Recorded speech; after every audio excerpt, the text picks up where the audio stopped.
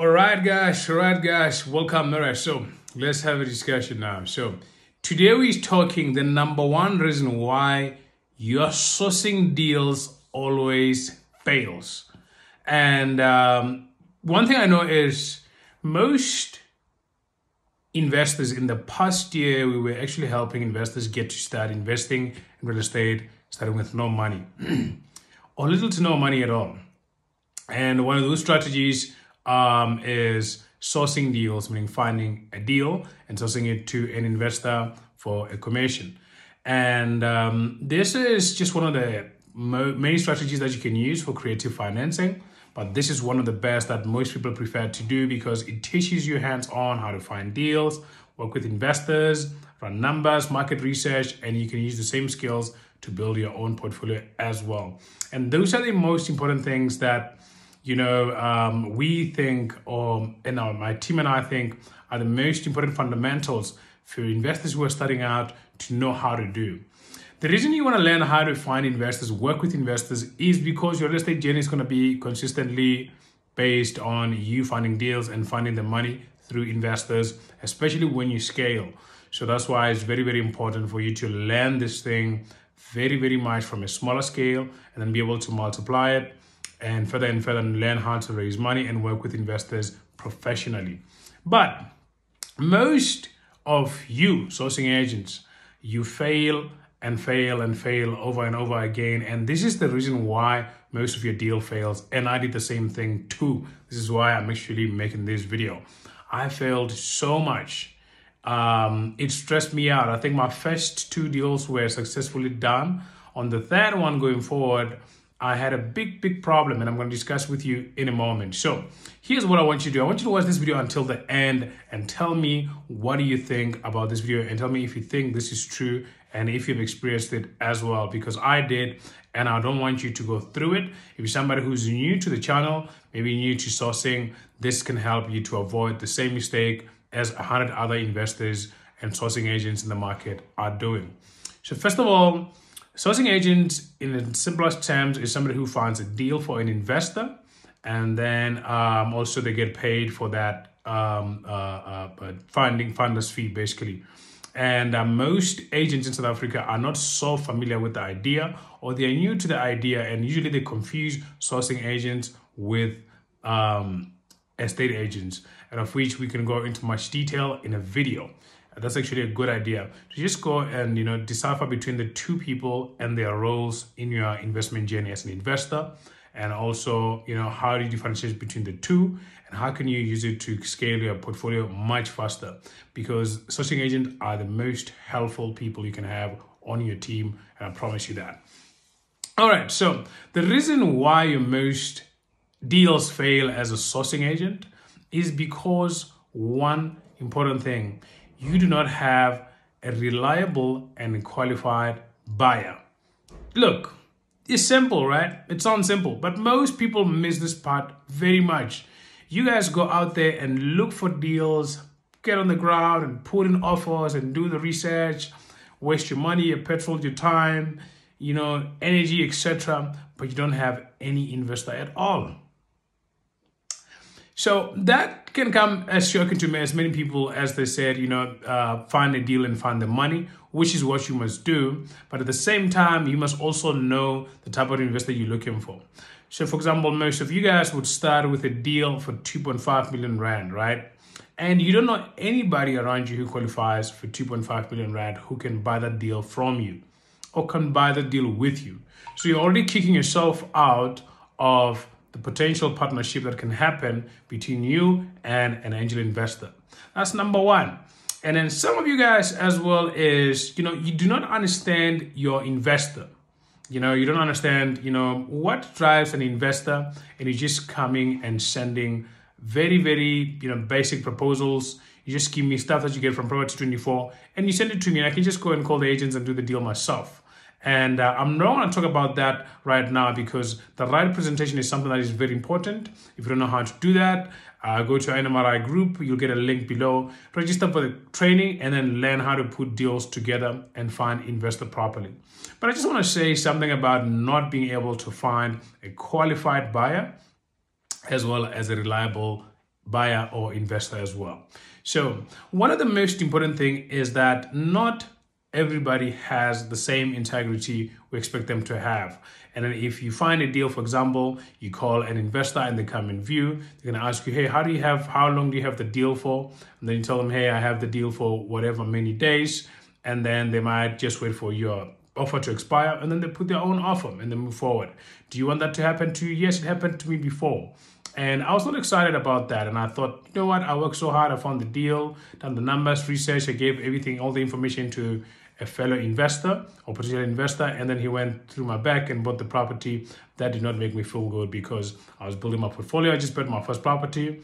I'm building capital so I can be able to have a down payment for my second property. So I take that income very, very seriously because I'm putting it towards a down payment for my next deal.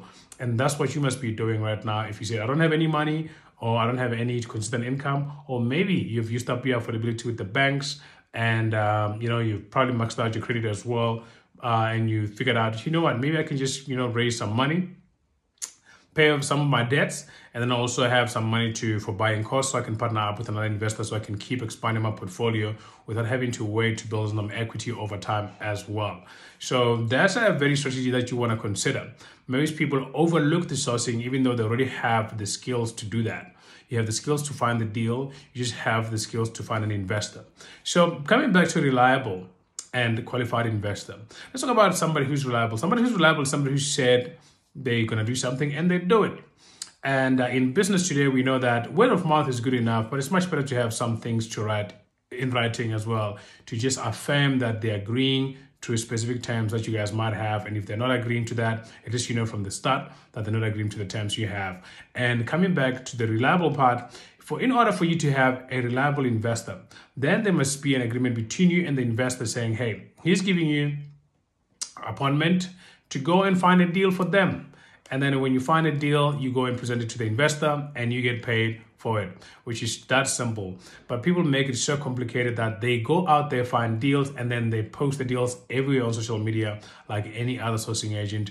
And the problem with that is that they're actually not getting a response because we as investors get so much deals on a daily basis that your competition probably has better deals and my students probably have better deals. I don't even have to look at your deals actually, because I have students who have deals that I can buy myself. I can connect them with other buyers in my network to buy it. And it becomes a little bit more of a relationship thing for them as well. And they're benefiting from getting to become my students as well. And think about it, this is how I think as one individual. Imagine other people, imagine other coaches, imagine other investors in the market. They can find deals themselves. They can find a lot of deals that are on the social media platforms, the same social media platforms that you are posting on as well. And that's where you have nothing that differentiates you from another person. And I can just go and call the agents online on Property 24 on your deal and go find them and put in an offer as well. So all those things are the things that, things you must realistically look at. And they mustn't discourage you. They must actually encourage you to be a little bit more organized. Okay, I think I have white hair here. Wow, I'm getting old. So here's something that you must do. Protect yourself and have something in writing. That's the best way you're going to make sure that you have a reliable investor. And that's also going to fuel you to go find deals because you have somebody who's agreeing with you and saying, hey, if you find me a deal, I'm willing to pay it and I'm willing to look at you. And I'll also respect your non-disclosure. If you don't know what type of an agreement you need to do, you need to use an agreement called a buyer's agreement. I'll put a link in the description below where you can actually get a buyer's agreement from our store. Go in the store and invest in that. It's going to be very, very important in your business. You want to avoid all the scenarios I've spoken about because you will now have an agreement with an investor and they will also be committed to you for a specific period of time. And that means that you can now focus all your resources as a small business to actually finding them the best deal. You don't have the luxury of big businesses where we can, be able to leverage our network of brokers and then they can find us deals everywhere at any time. You are a small business owner. You want to be sure that you are putting your time correctly and you are allocating your resources correctly as well. You're probably working with a smaller budget. You probably don't have any car using an Uber. Maybe that's how I started as well. And you probably have a specific budget that you want to be using for phone calls, viewing, etc. And you want to be as frugal as possible as you're starting out. So you don't want to be going out there spending your money on something that's not a guarantee And that is why it's very, very important to vet your investors, find out what type of investors you're looking for, and then put a deal together. We go into the details of, how do you, pre-qualify your investors, etc. Not just using systems, but we have systems that can help you do that as well, but also using the criteria that they need. If you're part of our NMRI group, you should be able to get access to those lectures and videos that we did, and also the live Q&As that we do on bi-weekly basis as well. So that's where we answer all your questions and etc. And then you can be able to, deal with these things in a more realistic sense with other investors and students who are on the same journey as you. So a qualified buyer is just somebody who qualifies to buy that property.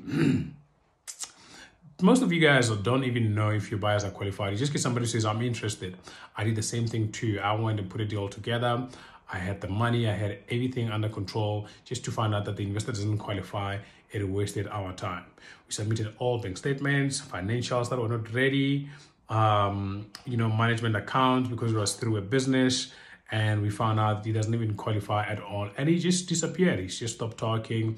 I was so stressed out because I actually put most of the effort and time putting this deal together.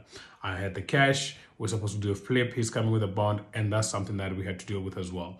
My mistake, I did not qualify my investors. And that's what you guys are realizing as well, that you have investors who are just coming to say, I'm an investor. And you go in the market, say, hey, I'm going to do a deal with you. I have an investor that I'm working with. And then when they come there, they put in an offer, they get rejected, you lose your reputation.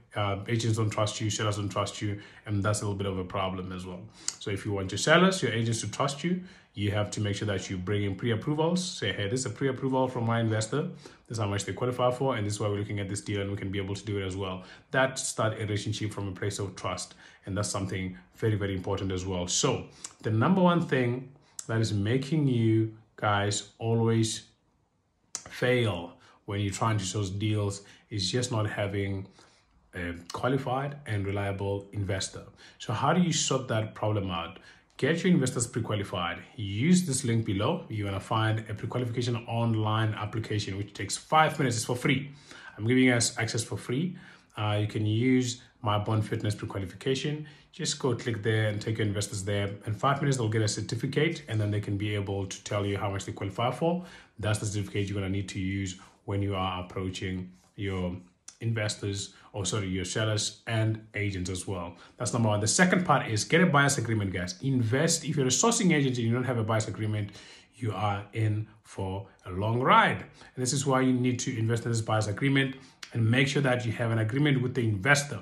You know when you're going to get paid, how, what is your role, and then what is his role, and then what do you need, etc. All those things must be covered out, and also your confidentiality of the projects or properties that you're going to be presenting to them as well. So I think this is a great video because this is something I wish I had when I was starting out, and this is something I wish I learned when I actually discovered sourcing as well, to say, hey, this is actually a good way to actually make money and still be a player in real estate. And also while I'm building capital, I can be able to use this model to build more capital, to invest in more properties as well. And also, most importantly, learn how to talk to investors, learn how to raise money, and staying in the game as well. So I wish this video was very, very eye-opening for you. And I want you to comment what's the biggest lesson you learned, and also what are the mistakes that you did when you're starting to source your deals on your sourcing journey as well, and why do you think they always fail? Obviously, tell us how you can improve. See you guys later and enjoy the video. Chat soon. Bye-bye.